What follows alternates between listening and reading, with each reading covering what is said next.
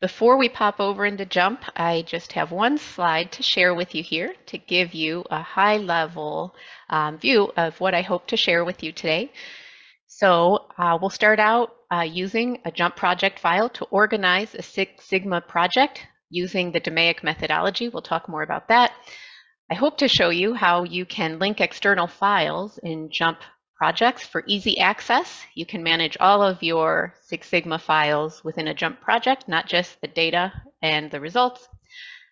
I'm going to show you how to include images, notes, so that you can remember your reasoning for why something was done so that you're always prepared for a toll gate review at a moment's notice. We're going to take a look at how to set up and analyze a classic two-level factorial design and fit a model to the data. We're going to see how to use Monte Carlo simulation within JMP to estimate the long-term process results while considering the variation in the controllable factors. Again, we can do that within JMP. We're going to estimate the improved process capability with a great new JMP add-in, and we're going to do that based on simulated results. And lastly, we're going to visualize the improvement we've made to our process on a control chart, again, based on simulated data. Now, I'm going to show you all of this within the context of a real Six Sigma project that I completed at Arizona State University. And I was looking to reduce the moisture loss of my baked cakes. I'm a baker, and it bothered me a lot when I'd end up with a dried product in the end. So I hoped to address that with this project. So let's pop over to JMP. And here is my JMP project file. So if you're new to projects, this is not what JMP looks like when you first open it, but you can get a similar view where all of our windows are going to be contained within this project. So to open a new project, we can jump up here to the File menu, go to New, and you can select Project. And once you do that, you're going to get a view similar to what I'm sharing here, with the exception of you will not by default see this bookmarks section here. But what you will have that you didn't have before is this project menu at the top. You're only going to see the project menu when you're in a project. And from here, you can choose to show bookmarks. And that's going to add this section into your JMP project. Now, this can be really handy if you're trying to keep the size of your project file down. If you don't want to embed all the files in your project, maybe there's some external files that you're sharing with other team members and they need to access those files outside of the project. This is a great way to do that. Okay, and that is separate from the stuff down here in the contents section. The items that we'll talk about here in the contents section are embedded within this project file. And I know that initially when I started working with JMP projects, Scott had a really great tip for me on saving things within bookmarks versus contents. I don't know if you want to talk a little bit about that, Scott. Yeah, sure. Yeah, I think when you get started with projects, there's a couple things to keep in mind when you work with them. First is like Marilyn's saying, everything in a bookmark exists outside the project. And then everything that's in that content section actually exists within the project. So if you wanted to have all these files and share them with someone else, you can drop them in the contents and then share that single project file and they'll get everything in the contents. I think that the time to use bookmarks is if you have very large files and then you don't put them in the project so that they stay external to the project. So it's just some, and as you develop your projects, you'll figure out if you want to keep it as a bookmark or in the contents, but just keep in mind that those two files are different. So if you change something in your bookmark file, it's not going to change it in the content file and vice versa. Great. Thanks for the tip. I know that really helped me when I got started with JMP projects. So if you're new to DMAIC or the DMAIC methodology for Six Sigma, I'll tell you briefly about that. It's one of many methodologies for process improvement. And DMAIC stands for these 5 phases you see here in my Contents tab: define, measure, analyze, improve, and control. And whether you're adding files or folders in the bookmark section, you can use the red triangles here within JMP. In my case, I added folders first, and then I added files within these folders. So I'm going to expand each of my folders as we move along here, starting with the define phase. So let's take a look here. You'll notice I've got the project charter up here in bookmarks, and if I hover over that, you can see I've got that file saved in a specific directory. Now this is a different version of the same file that is embedded within my project. So I've got the same file in two different places. So let's take a look at the define phase. And here I've linked a Word document, that's an external file that has our project charter. All right, so this is just a brief description defining what my project is and detailing what I'm hoping to achieve with this project. And as I mentioned in the beginning, my objective here was to minimize the moisture of baked chocolate cakes. So that's what we're going to be taking a look at here. And I'll just close this window out. It's an external file, so that opens separately. Let's take a look at our measure phase. Here we're using some measurements and kind of defining the problem a little more narrowly. And to do that, what I did here is I used some historical data to kind of establish a baseline. So this was also real data that I collected quite a few years ago, as you can see by the dates. And I have a saved script here for a distribution that I'm going to go ahead and run. So typically, if we're starting a Six Sigma project or other improvement project, we're going to want to establish kind of our baseline. And you might do that if you had more data by taking a look at a histogram. Well, in my case, I just have 9 data points here, so that's not going to look great on a histogram. So instead, I'm visualizing my historical measurements on a normal quantile plot to assess the distribution. So the points are pretty close to the diagonal line. Here I've noted that the Anderson-Darling normality test has a high p-value. That is down here in my JMP output. So this data follows a normal distribution. Notice I've added here some notes, right? These are annotations, which are pretty nice if you're trying to document what you did, your reasoning for doing things. If you're looking at this later, or if you need to present at a toll gate review, you don't have to go back and figure out why you did what you did again. You have it here documented in a nice little note. Yeah, and Marilyn, maybe just really quick, Yeah.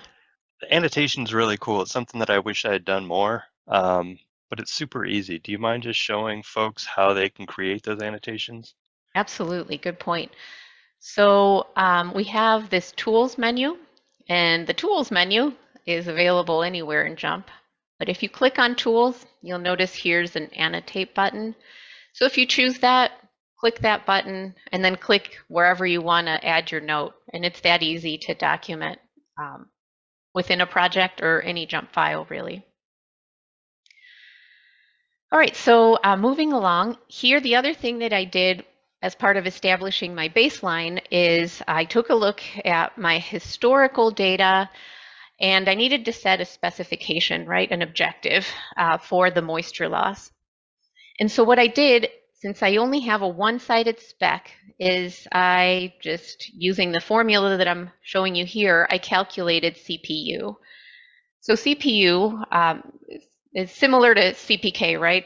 CPK is a common metric to evaluate how good your process is. And CPK is really the lesser of CPU and CPL. You're just comparing your spec limit and the edges of your distribution, and the worst side is your CPK. So my CPU here, I only have a one-sided specification. I don't want to lose too much moisture, but I don't have a lower specification because the only way to achieve no moisture loss is to not bake the cake, right? And I don't want to eat cake batter. The purpose is to minimize the moisture loss of the baked cakes. So CPU, this is where we're at, and it's a negative value. So we know that this is really quite a terrible process that we need to improve, but it makes sense that CPU or CPK is negative because, again, I set my baseline at the lowest previously achieved moisture loss value. So the mean and all of these other values are above my upper spec limit. So let's take a look at what we might do to improve this. Continuing here in the measure phase, the next thing I did was brainstorm a little bit about what could be causing issues with the moisture loss. And I visualized that on a cause and effect diagram, or Ishikawa diagram. So here we're looking at what's affecting the moisture content after baking. And you can see that these root causes are grouped by several categories. We have some held constant factors. So the baking pan, the oven, and the scale I used for taking my measurements, which I'll talk more about in a moment, we're going to hold constant. We have some things we can't control, like the ambient moisture and ambient temperature. And then we've also got some controllable design factors. So those are going to be the baking time, the baking temperature, and the cake mix brand. I love to bake, but when it comes to cakes, I like to hit the easy button and use a cake mix.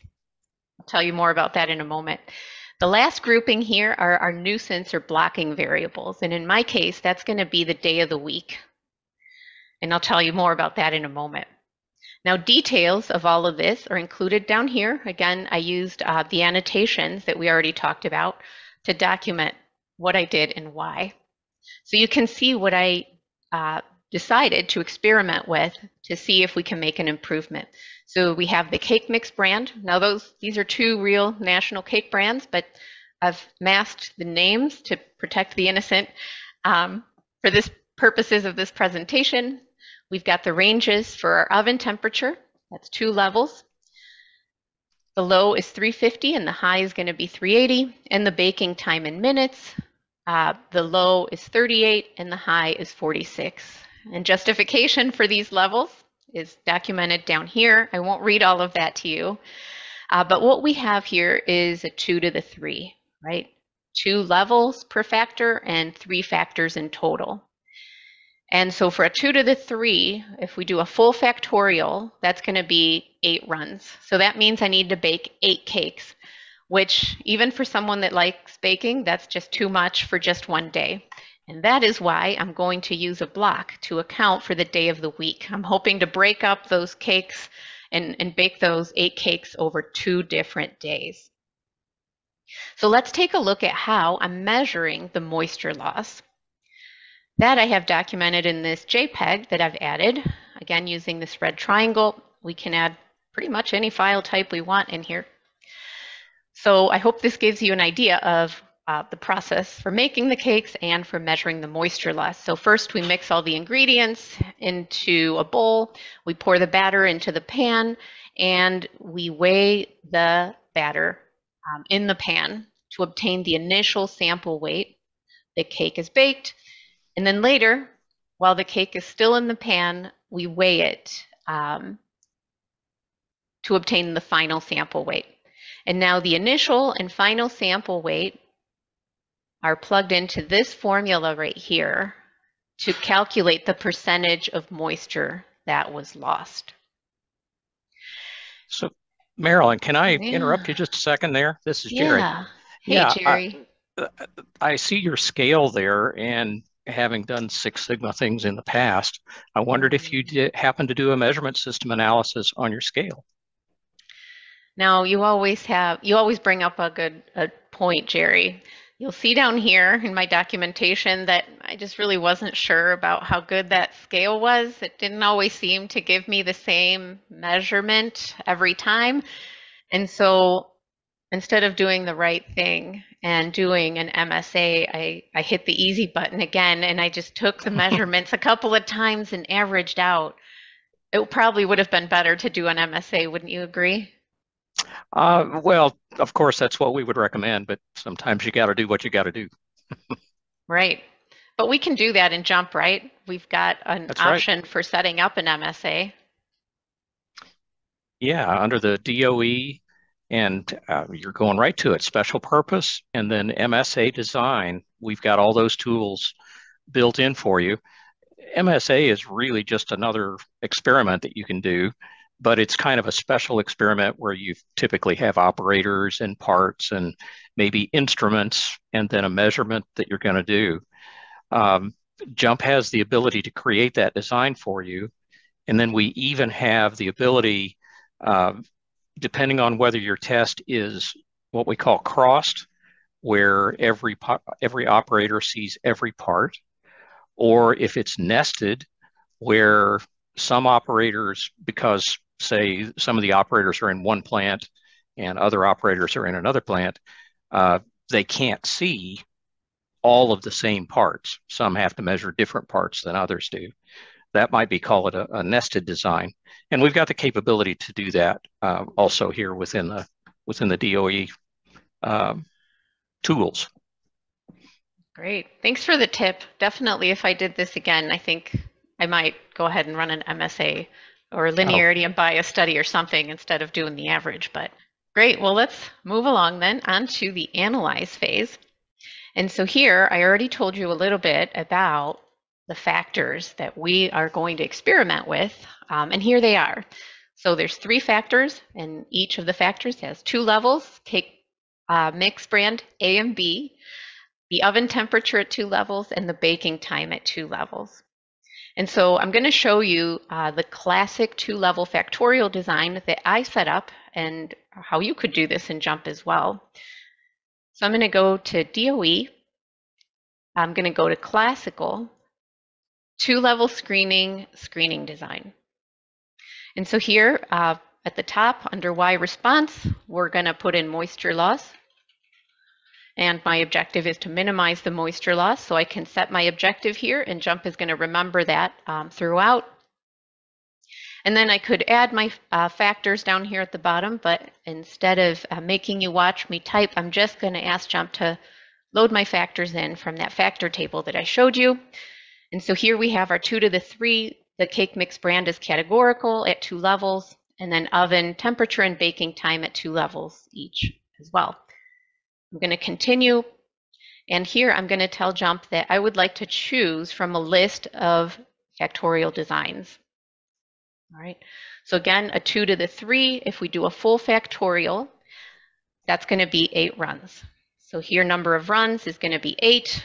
We could do a fractional factorial with just 4 runs, but that's only going to let us estimate the main effects. And I thought, you know, there might be some interactions here, so that's why I want to do the full factorial. And as I'd mentioned before, we're going to include a block because I only want to bake 4 cakes a day instead of 8. So we're going to go with this option here. I'm going to click continue. We're going to randomize the order of our runs by default. And the other thing that I did was I wasn't sure if there was going to be some curvature in my response surface. So I went ahead and included some center points. I'm going to add 4 center points, and I'm going to hit make table. And so that's how I set up that design, classic design here in JMP. So Marilyn, if I could interrupt again. So you chose from the very start to go with a full factorial test. I know that JMP's got these other tools like the custom designer that allows you to make more efficient tests, get the same kind of information with fewer runs. Why did you choose to do it this way, and what else can we expect out of the custom DOE platform? Definitely, when you know better, you do better, right? And had I known about custom designs, I probably would have gone that route, because I know now that the custom design lets me tell JMP what I'm trying to study, what terms I want to estimate. I can add some restrictions in there, and JMP is going to use a modern algorithm to find the best design to help me answer my question as an investigator. But I didn't know about custom design at the time. I knew about factorial designs, and so you do what you can with what you know, right? All right, so this is my design. This pattern column is interesting in JMP, I think. The minus means the first factor is at the low level, and then these zeros are center points. This second row, minus, minus, minus, all factors at the low level. So we're going to collect our data for each run. Each row in here, there's 12 in total because I added center point runs. we're working across 2 days, so I'm going to bake 6 cakes per day and then calculate that moisture loss and enter that here. Thankfully for you, you don't have to watch me do all of that. I'm just going to hit the easy button again and show you the results. So I really did bake 12 cakes. Everyone in the office got multiple cakes as gifts. So yeah, a lot of baking over 2 days. Here are the results. And you'll notice I modified this table here. I added a center point column. And this just says, you know, these 8 runs are the corner points in my design. And then I've got some center points. And really this is because I wanted to see a test for curvature in my output when I fit this model. And for any of you that are interested in the details of how to do this, I actually found a great article in the JMP community where you can learn a lot more about using JMP and get lots of tips. One of my colleagues wrote a blog post about how to incorporate a test for curvature in your output. So let me tell you a little more about that. I'm going to hit model using the script that JMP put in the table automatically for me. And because I already told JMP what design I wanted, JMP knows what terms we're going to estimate. The main effects, the two-way interactions, and the block. And the only other thing I'm going to add is this center point column by clicking add. So that'll be included in my analysis. I'm going to hit run. And here I have an actual versus predicted plot. We want the points to be close to the diagonal line for a good fit. That looks pretty good. We've got a really high R-squared. And if I scroll down a little bit into my effect summary, here JMP is showing me from most important to least important which terms are important in predicting the moisture loss. So we can use these p-values, right? Terms with a high p-value, not important, so we can kick them right out of the model. And I love this because I can select a term that is not significant and I can just remove it interactively from this report. I don't have to go back to another window and rerun the model or anything like that. And here we can see that center point test is not significant. We have a high p-value, so we can just remove it. And we can continue reducing the model term by term. I'm just going to show you the final model here, where I have already optimized my results. These are my optimal design settings. Here's the effect summary at the top, so you can see we only have significant terms. And down here we have our profiler. And so I asked JMP to go ahead and maximize desirability and find me the best settings, and I have those saved down here. Now this profiler shows us the predicted moisture loss of these baked cakes using the settings we see here below in red. So we see the shape and direction of the impact each factor has on the response. I can click and drag the line, and it makes sense. If we increase the temperature, the moisture loss increases. As we increase the baking time, same thing happens. And I can always click optimal again to return to the best settings here. Now, notice I have another annotation here. This is a good thing to note. The optimal settings say let's use brand A because there's less moisture loss, and we can see that in this graph. However, if we use brand B, we are still below our upper spec limit, which you can see represented by this blue line. So the next thing I want to show you is that you can run some Monte Carlo simulations and JMP right from this platform. To do that, we're going to go to the red triangle and turn on the simulator. So what am I doing here? We're going to take a look at what this process is going to look like in the long term, given that, you know, I can't really control my oven temperature very well. I might set it at 350, but it's going to vary up and down a little bit. And probably I'm going to use cake mix A most of the time, but I might use B. So let's incorporate that information and see what the impact on the moisture loss is going to be. So first, oven temperature. We're going to tell JMP that this is random. And it follows a normal distribution, but it could follow a different distribution. And we can introduce the parameters for that distribution. I'm going to set the oven at 350, but I know that there's some variation. The standard deviation is about 4 degrees. And then, we're going to use cake mix A probably most of the time because it loses less moisture, but if B is on sale, we're going to use cake mix B. 75% of the time we'll use A, and part of the time we're going to go ahead and use B. Give this an OK. And now we're going to go ahead and simulate this. 10,000 times, JMP is going to choose one of these two cake mix brands, most of the time A, but some of the time B. 10,000 times, JMP is going to choose a random value from this distribution. And we're going to keep the baking time fixed because we can just set a timer, and that's good. And so 10,000 times, we're going to get these values, put them through our regression equation, our model that we fit to the data, and we're going to predict the moisture loss. So here we go. I'm going to hit simulate.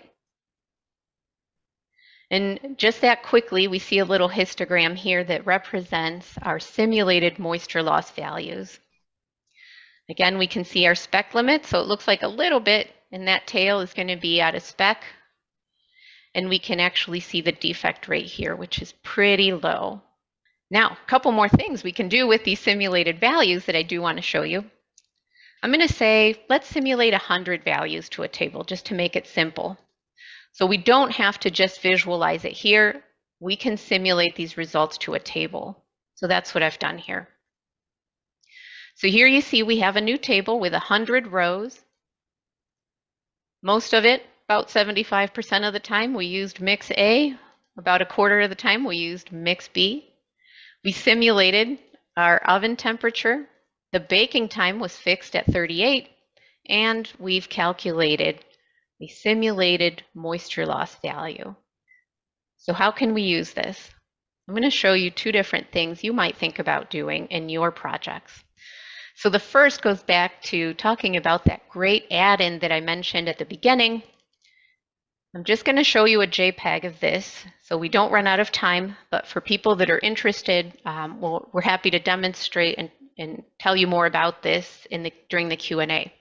My colleague Scott Allen, who is a whiz at coding JSL, made this great free add-in that you can download that you can use to assess the capability of your processes. So we can see control charts, in this case an individual and moving range chart to evaluate the stability of the process, a histogram to view our spec limit and see how we're doing in the long term.